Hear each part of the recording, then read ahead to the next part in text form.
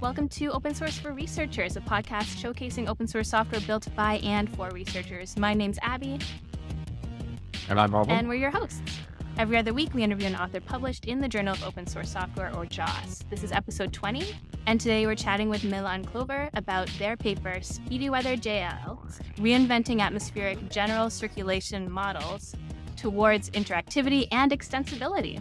So Milan is a Schmidt AI and Science Fellow at the University of Oxford. So this is actually our final episode of Season 1. So we're trying out a couple of new things as we start to plan for Season 2. So one thing is we're not going to edit this, like the long version of this episode, so it might sound a bit different. So let us know your thoughts if you liked it, or if we should try something else. You can comment on YouTube or Spotify, or just tag us on social. Arfon, anything to add before? All right. So there we go. No, that sounds good. 20 episodes. It feels like a real achievement. So thanks for joining us on the last episode, helping us close out this season, Milan. Nice to meet you. Yeah, very excited to have you here.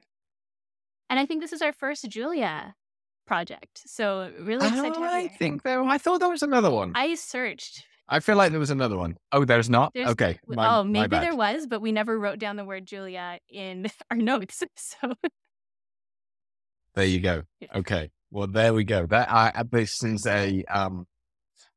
is a major omission. If this is the first Julia submission, given the rise of Julia and scientific computing. So let's get going. So Milan, tell us what is this library? Like, what does it do? What is atmospheric general circulation? What are those models? Thanks for that question. What you're trying to solve? Atmospheric general circulation models is kind of like a mouthful, right? There's a lot in it, but it's actually what 3 years ago a Nobel Prize in Physics was given to for the first atmospheric general circulation models that were built around like the 60s and 70s. People started with that.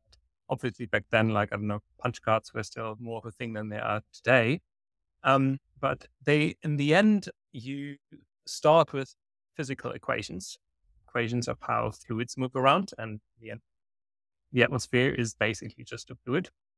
And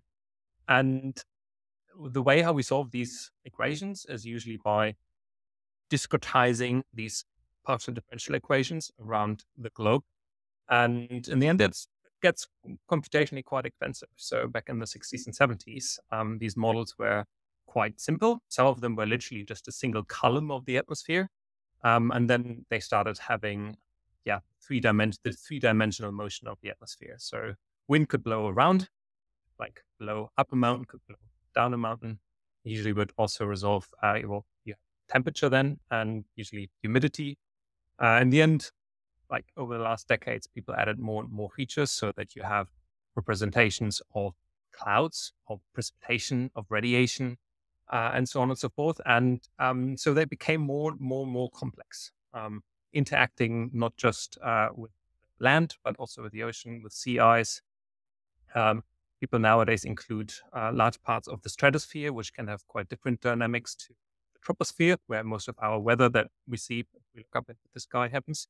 And in the end, they are it's a zoo of different algorithms that all somehow come together, that people want to play with and like experiment with and like try different things.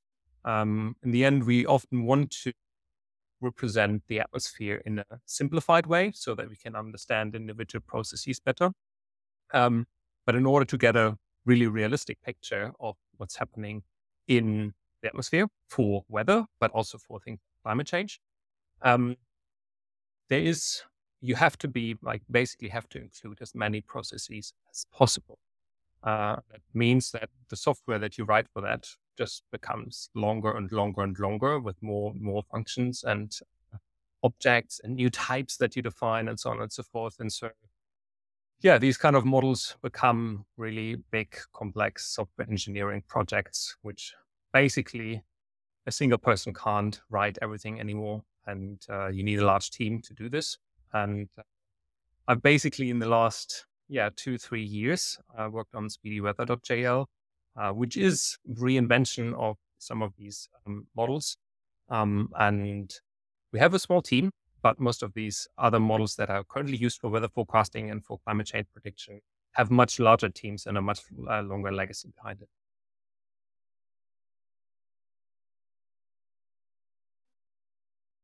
Thank you for that introduction. That's super, super interesting. I'm curious, you mentioned modeling, and you could do a short-term thing like weather.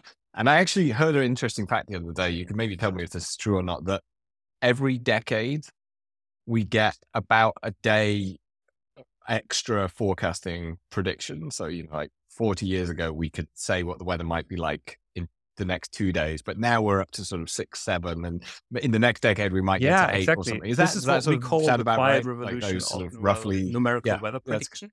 Because like numerical weather prediction, in contrast to like the actual like climate modeling 3 years ago got a Nobel Prize, but numerical weather prediction technically never really got one.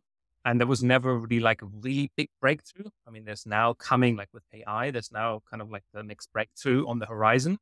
There was a bit of a breakthrough some 40 years ago when the first satellite products were used, because previously the weather forecast was always way more accurate for the northern hemisphere than for the southern hemisphere, because guess what? There was more data available to start these models from in the northern hemisphere. But basically the southern hemisphere in the 90s caught up. And since then, we have what we call like the quiet revolution of numerical weather prediction. And about every decade or so, forecasts get one day better. But obviously, it's a question, how long is that possible? Because technically, we have something that we often call like the real butterfly effect. And the real butterfly means there's kind of like a predictability to horizon. So whatever perfect model you have available, whatever computing resources you have available to solve these questions, you may still have a barrier that you can't push through. And that might be, we don't really know where it is. And we know that some things are a bit more predictable than others. But even if you had like the perfect software, the perfect computer, you could never forecast, you could never forecast a tornado 20 days into the future or something. Right.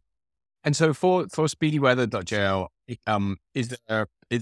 weather's in the name. So is the target here weather rather than climate models? Is that fair? Yeah, the name actually has a bit of a history, because when I was about to finish my PhD, there was a Fortran model available. And that Fortran model was called SpeeDy. And it's some acronym that I don't really remember what it stands for. It was something with like simplified physics.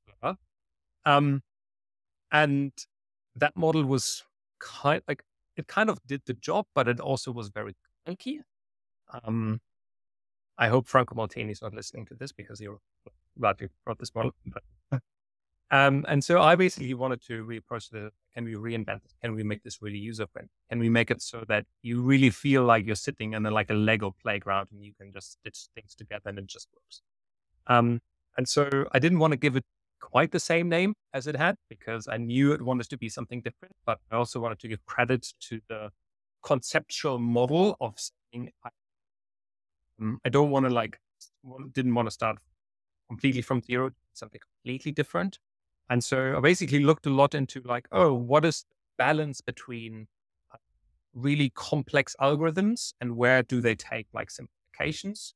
What is the complexity that I want this model to have? Because in the end, any climate process, you have an entire team working on this for a decade in order to make this really, make this one part of the model really accurate. And so you always have to find a balance between what is good enough. And so I really appreciated how this old Fortran model chose this good enough level. And that's why I kind of wanted to give them a little bit of credit. And that's why I left the Speedy in the name. But in order to really say what we're doing is the model is supposed to simulate the weather, then it was Speedy Weather. You could have also maybe called it Speedy Atmosphere, but Speedy Weather will have just more of a ring.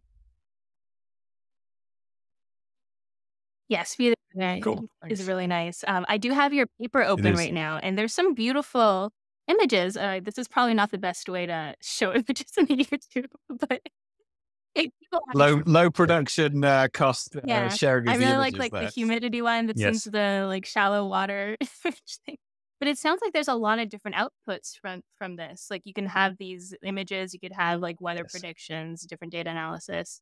So it does cover quite a lot. So there are If we think about clouds and precipitation, for example, which are technically super complex processes with a lot of what we call microphysics. So these are kind of like the physics that really happen on the like micrometer scale, maybe even sometimes smaller. For example, like a cloud really technically forms by like droplets growing, and then when like heavy enough, the raindrop falls down. And this is these are physics that happen on scales that you could never really resolve in these models. Like even if you were to had like the computational resources of like the next, I don't know, and like 50 years ahead, even then, you would not be able to resolve how these droplets actually form and how they rain down. And this is something that in like Speedy Weather, for example, we do take some shortcuts of complexity there. This is to make it basically more maintainable in the beginning, because that was then suddenly something that I could write down in a few days, instead of having an entire team working on it for a decade. And so we do have this variable called specific humidity. We're using it. Specific humidity is basically always just like the mass of water vapor that you have in a mass of air, which contains more than water vapor, dry air. And so this is one of the variables, but some models would go even more complex and would add more variables. They would say like, well, actually, like, let's also simulate the actual liquid water in the cloud and not just the water vapor. And so people have been adding more and more complexity, but even at the minimum, and this is coming back to this, like, what is good enough for such a model? Even at the minimum, you would have a variable like humidity, you would have temperature, you have the horizontal wind, meaning the wind blows in this direction, that direction, that's a vector. And you can also represent this as vorticity and divergence, a bit of physics.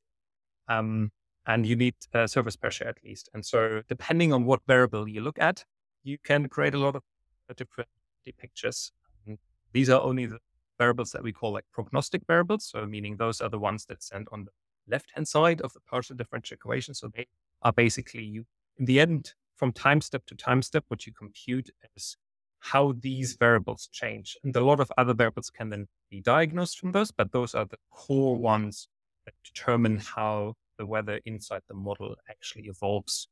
But depending on what you look at, there's a lot of pretty pictures. That's always, the beauty of weather and climate modeling, that the visualizations always look great.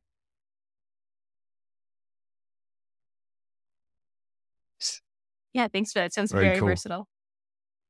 Yeah, for sure. So can you tell us a bit about your background? Like, what brought you to a place where you created this package? You started to talk a little bit about some of the origin story of related software, but could you share more about you and your research background? I am a climate physicist, so that was my master's. During my PhD, I worked a little bit more on computing, and I think that really brought me into this idea of maybe like all the software that I'm writing anyway for my research, I kind of want to make this a bit more reusable. I want to have this a little bit higher standard than just writing down a notebook.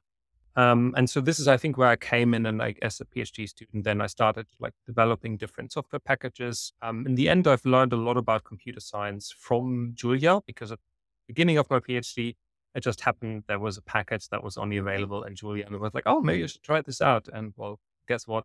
8 years down the line, is it 8 years? Yeah, I think almost 8 years now down the line, I'm still using this language. And so in the beginning, I've always wrote like really small toy models. So, like, for example, just like 2D models of like little box. And so you kind of have to simplify weather as like motion of some fluid inside a little square or so. And that's obviously not very representative of the real atmosphere. And so and this was always my approach, instead of just using a big operational weather forecast or atmospheric model that is used inside a climate model, which often they have like, I don't know, 500,000, 1 million, 5 million, depending on which one lines of Fortran code. Instead of just trying to use that, I was always like, oh, maybe I can just like reinvent that somehow, like write my own. Because obviously the beauty of like writing the thing by yourself is that, sure, you spend a lot of time up front, but then you know every knob in your packages, in your model. And then if someone says like, could we do this? You immediately know and how to do it. And you can probably pull it off in 5 minutes, which otherwise, if you work with a model that you haven't written yourself, it may take you a while. And this was really one of I basically towards the end of my PhD, I kind of identified this as like one major problem in our field is that a lot of these big atmospheric models that are currently used every time you open your weather app, that's technically one of those models behind it, obviously not on your phone, but on big supercomputers. And I felt that this was actually really holding back a lot of progress in our field. Because if you think about, and this is how basically it is what the current standard is, that first meeting with your supervisor, if you're PhD students, you talk about, oh, maybe you could do this project. And then we say like, oh yeah, maybe we could use this model. And then basically it takes an entire PhD project to somehow understand how an existing Fortran model works, to tweak it for the experiment that you want to do, till you're actually able to like run it on the supercomputer, press play, analyze the data, write a paper about it. Basically, it takes years. And I felt like, wow, this can't be it. Really? Can we not somehow build something that is more intuitive, that is like just easier to use? So that really I had this like idea, I mean, it's obviously saturated, but I still have this idea of like, can we not make the model so usable that on a Monday you come up with the idea, on a Tuesday you implement it, on a Wednesday you run some simulations, on a Thursday you analyze them, and on a Friday you start writing the paper about it. Like, how amazing would that be? And that is definitely just currently not possible with the models we have. And so SpeedyWeather is a little attempt, kind of try to shorten this time scale of your like idea, what I always call idea result turnover time. I think this is reusable software can really play a massive role in actually advancing climate science. No, that makes a huge amount of sense. And I love how you're thinking about the usability of this and just make it easier for other PhD students who don't want to spend a whole PhD project trying to understand a model. So does this mean your audience is a little bit different than existing software in this space because it's so much easier to use? I definitely think that it has an impact. So, there's in our field, there's definitely a hierarchy. So I think all of the old school Fortran developers would probably look down on everything that isn't written in Fortran, unfortunately. Maybe some will also look up because they're like, oh, I still have to use Fortran, and there's all these other cool languages around now, and maybe we could do this, but, well, we're not paid to build an entire big model based on another language. So maybe I was also a bit lucky in that situation. But what I found quite interesting is that the audience that we had, especially in the beginning, was a lot of people that are somewhere in the adjacent to the whole machine learning field, because they were basically looking for, oh, there's like weather forecasting is a challenge for AI. And so people wanted to start working on this because they thought like, oh, maybe there's some like cool papers you can write, some cool research you can do. And so sure, you could just like, pull out some data that normal models have produced. And I mean, the data that in the end, this data is just used once, and where you get it from is like, it's not as much of a language question then anymore. But there were quite a few people that even at the very beginning, decided to just run SpeedyWeather, produce some data, and then see how much can they learn this data with various approaches and with like machine learning. And so they basically always used this model as a baseline. And I found that quite interesting because it wasn't people that already had a really good clue about atmospheric model, and were people that came from outside the field. And I think that really made a difference, because suddenly it gave me the feeling that SpeedyWeather is kind of lowering the barrier for people that aren't used to Fortran, aren't already in atmospheric modeling, to suddenly use a package that might be just way easier for them to use than a lot of existing models. And so I hope kind of opening up to more people from the outside, but obviously then also what we talked about for the usability for people within the field. They don't have to spend their entire PhD on one project, but can actually maybe squeeze 10 in it or so. No, that's great. And I think whenever you bring in outside people into probleming your field, that's where the magic happens. So really glad that you're seeing that happen. Cool. I also didn't know that Fortran Yeah. was so widely used in climate science still. So that's interesting news for me.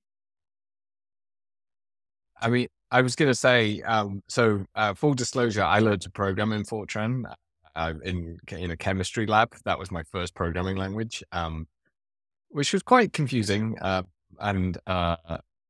There are very large code bases in like computational chemistry as well in Fortran. My working assumption is that Fortran's used because it's fast at maths, and also there's lots of legacy code, right? So you've got very big code bases. What with the caveat that I actually firmly believe in the no tool shaming thing. Like I don't like talk negatively about other tools. Could you say why like Julia is superior in your opinion for these tasks? If that's the position you hold, like what do you get by adopting Julia over Fortran, for example? Yes. No, I do we're want going to be polite too, about because, Fortran. you have to just acknowledge how long this language has been around. And given for how long it has been around, I kind of like reading Fortran because it is not as obscure Right. as like some other languages, and I find it quite readable in the end. And I think really I believe the major problem of Fortran in going forward is the reason why it's used is that basically allows quite good like array mathematics. So you can basically just whatever your discretized equations look like, you can get this into code quite easily. And exactly as you say, the legacy also plays a major role. And then it's still pretty good for high performance. And so this is why it's used. I think where Fortran is losing up on, and this is like a lot of people then talk about like modern Fortran, but in contrast to many other languages, I mean, you have to like look at Python. And basically, there's a new like minor version coming out every like couple of months to couple of years, and so there's really progress. A lot of new features and languages that can make like a language really nicely usable. And you don't have to wait for, I don't know. I mean, when I say Fortran, I literally mean that there's still a lot of models around that are written in Fortran 77. And that is mind blowing. Yeah.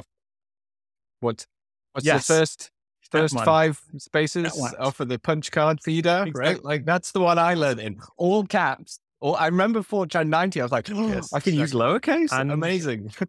Yeah, so that obviously just for me then Julia really made a difference because I came from Python before. So I first learned MATLAB, then I learned Python. I was like, oh, this is all open source, really cool. I don't have to go through this like IDE that always is like MATLAB. And I think does MATLAB still have that every function has to be in one file kind of thing? I can't remember. And so I really quite enjoyed possibly Python there because I suddenly felt like I had access to a really, really big software framework and with like NumPy, Matplotlib, and integrate this all together. And I really liked that. But I was basically always facing this issue in Python about speed.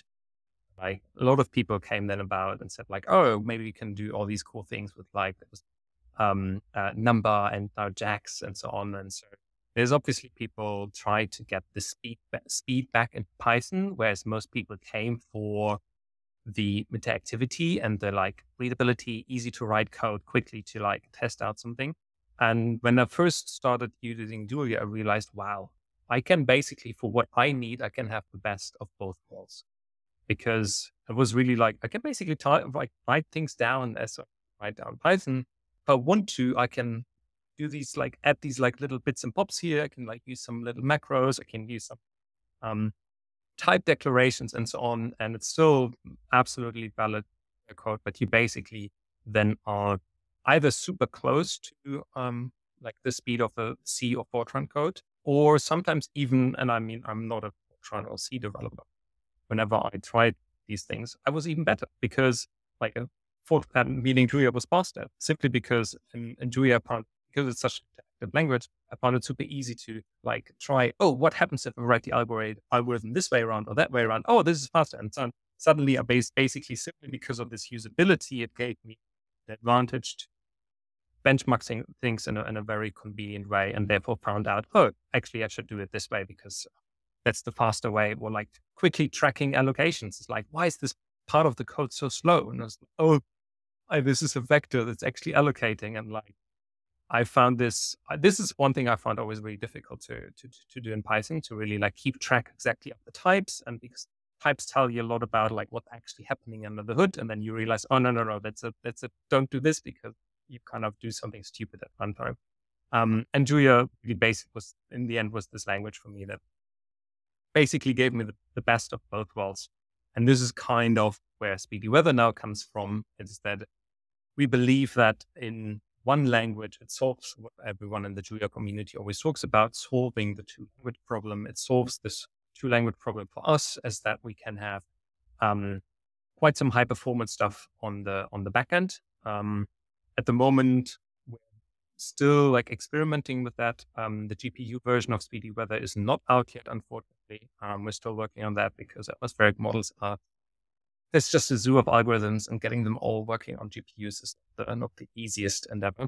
But at the same time, and this is the other end of the spectrum, we felt that we had really this like super usable interface. And I love this idea that you can just like write down an atmospheric model in a notebook. You can just basically construct your model from the ground up. You say like, oh, I want to have this kind of precipitation. I want to have this kind of treatment of like, or like, I want to have this kind of orography, like mountains in my estimation. I want the ocean to be this. I want to change the land sea mask like this. And you have all these different components in the end make up our climate system.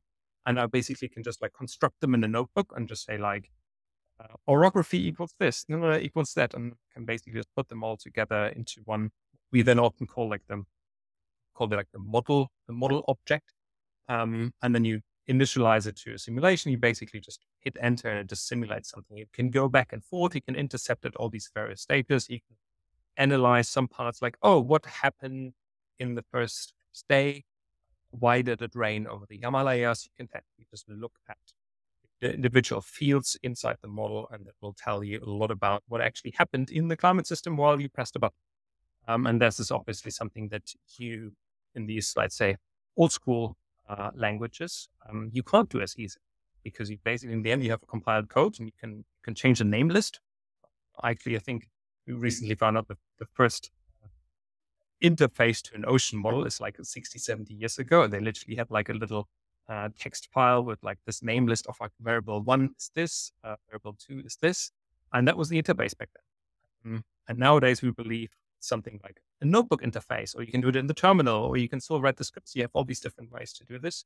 You have suddenly way more options to actually interactively simulate something. You can start, stop, you can look at things in between, you can visualize them, you can exactly what you want to have from a notebook. And yeah, SpeedyWeather tries to bring something that is as complicated as an atmospheric model into the world of notebooks and analysis, visualization, simulation, all in one. It sounds like a really rich, expressive interface. So congrats, that sounds really cool. Yeah. Yeah, and it's been really interesting seeing the rise of Julia with scientific computing lately, especially for the reasons that you mentioned and just how flexible it's made SpeedyWeather. But I did want to ask a bit about your background in open source. I know you mentioned like learning Python and being part of this like open language, open community. Have you maintained other open source projects before? Why did you decide to make this one open source? I probably created my GitHub account at some point when I was a master's student, still doing everything in Python. And I think basically my approach to open source software back then was like, I don't know, every other week or so, I was just like, kind of like, I don't know, copy pasting my entire, all the functions that I wrote, and I kind of just like manually pushed it to GitHub. That was it. So obviously very different from the way how I work nowadays, actually, with this whole like, it actually like using much more functionality of Git than just every now and then copy pasting the current state of your work over. And with once I started learning Julia, and this is maybe also, I talked about this two language problem that, many people believe exists in, the usage of many languages, that in the end you actually combine one language with another in order to cover more of the spectrum of what you need.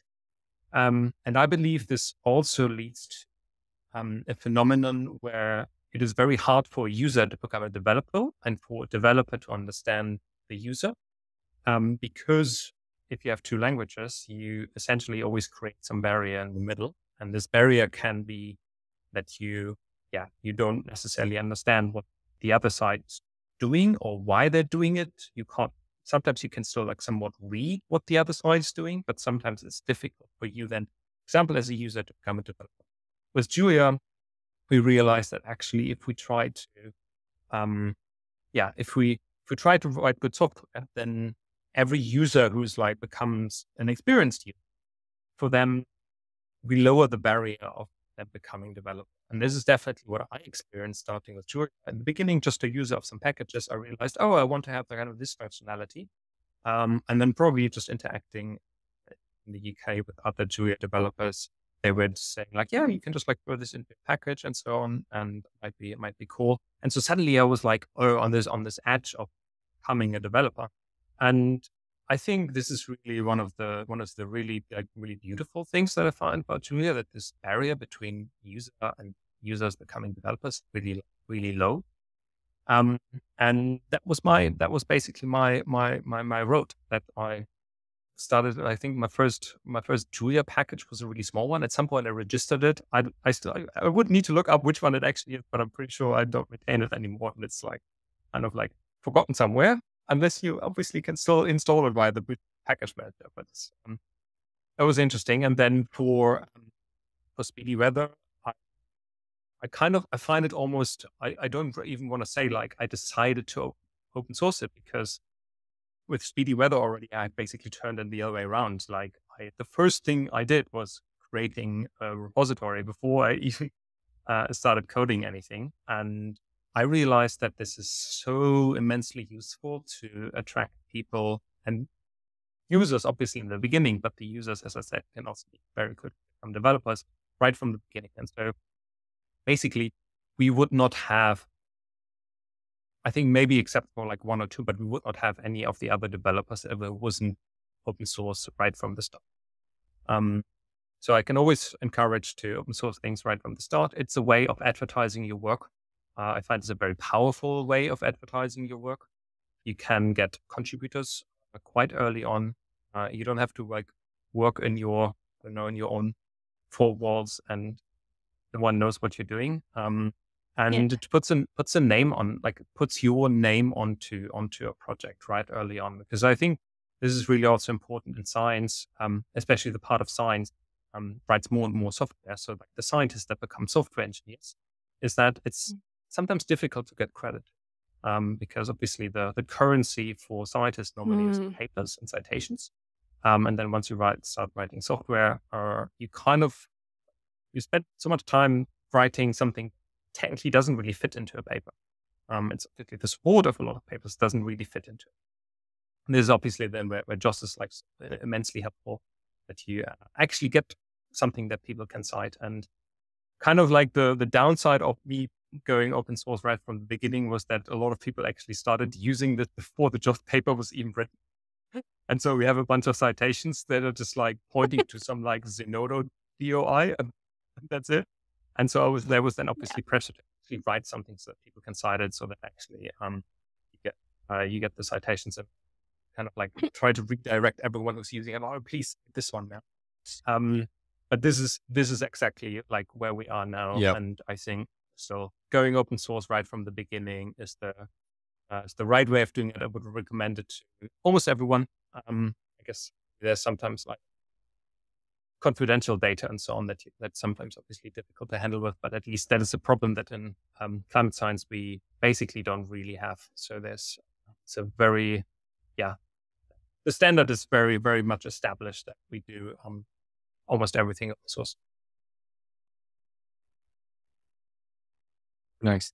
I was going to ask you about JOSS, but you basically answered my question. I mean, I think it sounds like JOSS is a good fit and for what you're doing, and the fact that so much of modern science, software is such a significant contribution to that science happening. That's the origin story of JOSS is very, very close to, I think, what you're doing with this project and getting credit for that work. I wanted to just ask, maybe just to sort of close us out here, what are you looking for contributions wise on the project? You're on GitHub, you've got an active project there. I think you mentioned something about GPU libraries are a bit of a pain in the butt right now, so maybe you'd like some help with debugging that. Just curious, if the project's open for contributions, what contributions absolutely. are you especially looking for? We are open to contributors. If you listen, you think, oh, this sounds interesting, I want to have a look. Please do have a look. And also, please, I think still the best way of just getting in contact is just like opening up an issue and saying like, oh, hey, I've tried to do this, and I was interested in this. I have a question here. I have a question there. Because I sometimes find it almost a bit like frustrating if I realize, oh, someone has used my packet for like months and they've like added these things, and like some colleague tells me, oh, there's this other person who has actually done this with your model, and I'm like, what? I didn't know about this. Which is sometimes the downside of open source, that it's hard to keep track of how people are actually using your software. But so the best way is always just to get in contact. As I said, just open up an issue. The way the types of contributions can really range from, I've used your model and I run into this problem. I did not understand this, which sounds like sometimes like a dumb question, but it's actually a super useful question, because if you're working on this almost full time like me, you sometimes think that things are intuitive where they aren't actually for new users. And sometimes even asking the questions of like, I don't understand why is this way and not that way, are actually really good questions. Then you definitely can be a contributor if you already know something about atmospheric physics or atmospheric modeling. We can definitely point you into the right direction. For example, to add a new scheme to represent surface fluxes or evaporation, all these kind of things. There's definitely a large scope for that. But also, if you don't know about atmospheric modeling, but you're like a developer in some language, doesn't necessarily have to be Julia, but you want to learn something about Julia, you can absolutely also contribute. There's a lot of, we have a lot of issues. Not necessarily all of them are actual issues on GitHub. Some of them, unfortunately, always just in my head or in my colleagues' heads. That's, I guess, how it's life. You can't always write down all the issues that you actually face. And there are lots of things around like performance, getting things on GPUs somehow. How do you translate some parts of the code? Writing documentation. I realized that I think for the JOSS paper, there was one reviewer who kindly asked, like, there needs a bit more documentation on this part. And I realized, yes, there really is needed more documentation. And so I spent weeks on weeks to write more on it. And I realized in the end, it's kind of like a little bit, the documentation is almost like a little textbook on like introduction to atmospheric modeling, hands-on examples. And so if you want to learn something about atmospheric modeling and you come from the, not like from any other field of computer science, you're obviously also more than welcome. Just like give it a go. Have a look at the documentation, try some of the examples. If you realize something works, something doesn't work, feel free to just open up an issue. And once I know you, then we can obviously you can start contributing more if you have the time for. And I think we also have a kind of also on the JOSS paper, I feel like there's some JOSS papers that only have like single 2 authors, 3 authors, and I think we have like 10. So we were basically very much saying like, hey, everyone who contributed, you're obviously all part of the team. And I think this is a philosophy that we definitely want to carry forward, that we say, sure, some people contribute more than others. Some people are directly paid for this. I'm lucky to be kind of directly paid to work on this. Some others may not, and they do it as a side project. But all of them should obviously get credit. And whatever papers we write on this should have rather more than fewer authors. You can be quickly part of the team, and I hope this is encouraging people to contribute. It's amazing. Sounds like there's lots to dive into. And I really like that model, how you credited so many authors on the paper. But just to close us out, how can people follow you online, keep up to date with your work? You can obviously just switch on the notifications for the repository. You always find me on, you can always just look on my website that I try to keep up to date with like the latest presentations, talks that I gave. I am still on Twitter/X, even though I feel like the days of the good old Twitter are kind of like almost gone now.